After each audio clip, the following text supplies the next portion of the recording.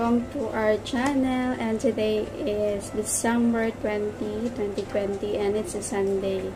Isipan ko today, i-share ko sa inyo yung Usana vitamins na tinitake namin. I-ano ko lang siya, i-random ko lang siya, and then magbibigay lang ako ng advantages and disadvantages. Okay, so to start with, me personally guys, is using this one. Usana Cellsentials. Pair siya guys. Both canister guys has 112 tablets inside. So, pair to siya guys talaga na iniinom. Hindi siya pwedeng ito lang o ito lang. So, pair talaga siyang iniinom. And I will show you one by one per canister kung ano yung nilalaman niya. So, this canister guys, the blue, this one, the blue is minerals and ascorbic acid. So, ano siya? Mineral vitamins, Usana Core Essentials. So, minerals plus ascorbic acid. So, vitamin C siya, guys. And dito sa likod, yan, nakalagay dito yung mga vitamins inside, mga minerals inside. May nakalagay din dito na indication para sa ano siya, prevention and treatment of mineral deficiency and support health cellular function. So vitamin siya, ano siya, and it has 13 vitamins guys. This one only, this minerals and ascorbic acid has 13 vitamins in here na. So, and this one, the green one, the green canister is the multivitamins plus herbs, choline barbiturate, alpha-lipoic acid, coenzyme Q10 plus lycopene, vitamins, vita, antioxidant. So antioxidant siya guys. And it has ano din, dito sa likod din is ano siya, yung ingredients niya or yung vitamins inside niya, and 13 also siya, 13 vitamins. The Cellsentials is composed of the blue one, which is the minerals plus ascorbic acid, and this one, the green one, is the antioxidant. So, tinitake ko siya since dumating kami dito sa Japan. Nagdala ako ng ilang canister, hindi ko matandaan. Then, pag uwi ko, nagdala din ako. And, nakita ko naman yung guys, yung advantage niya. And, to give an idea para guys, is ginagamit ko to nag-preparation sa pag-conceive ng baby, and then during the pregnancy and the breastfeeding journey. So yun, ininom ko nito. One of the benefits niya is total body health all over sa body mo, and better sleep and radiant skin. So yun, ano siya ng kutis sa all over buong skin mo ng katawan. Yun, and better metabolism. And ang disadvantage lang nito guys is kasi yung ano niya, yung tablet niya is malaki.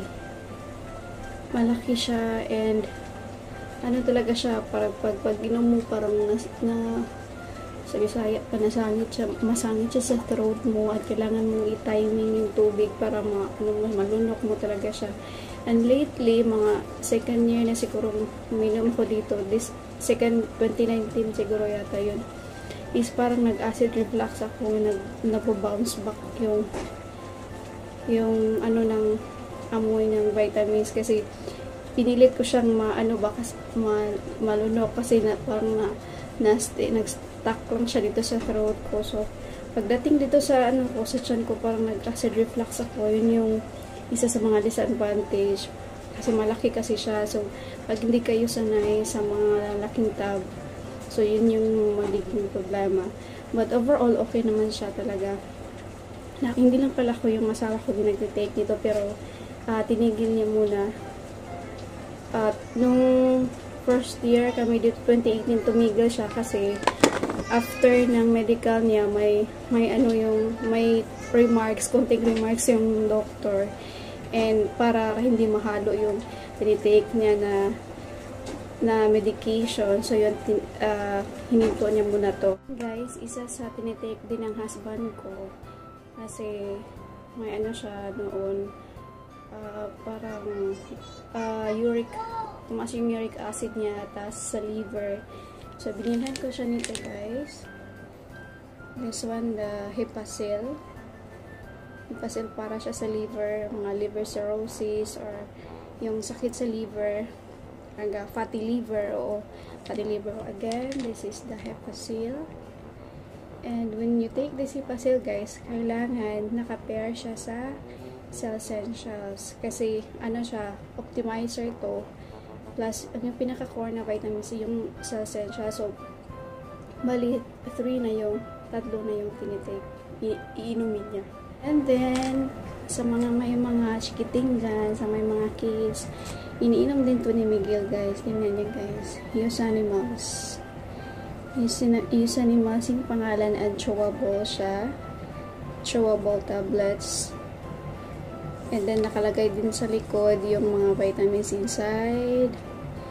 And, ang nakalagay dito is, pwede siya i-take sa mga bata from 24 to 47 months old and 4 years old older. So, may mga ano naman dito.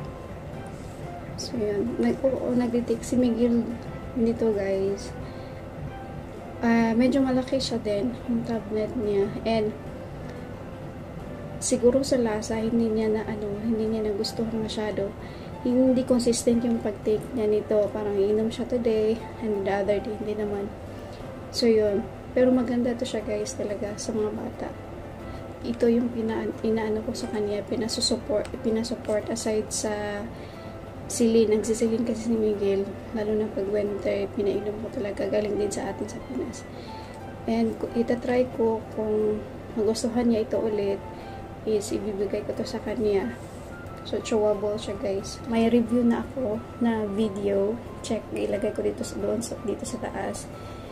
So, yun. And maraming nagtatanong din sa akin.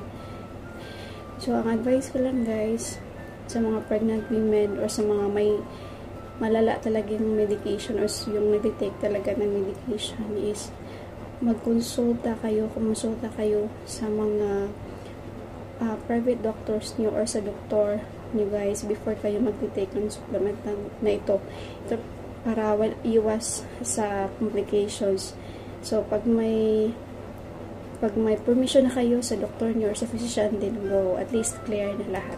So, yung asawa ko, guys, since, di ba, nag-stop na siya sa Cellsentials, ang pinalit niya, guys, is ito, guys. Vitamin C 2,000.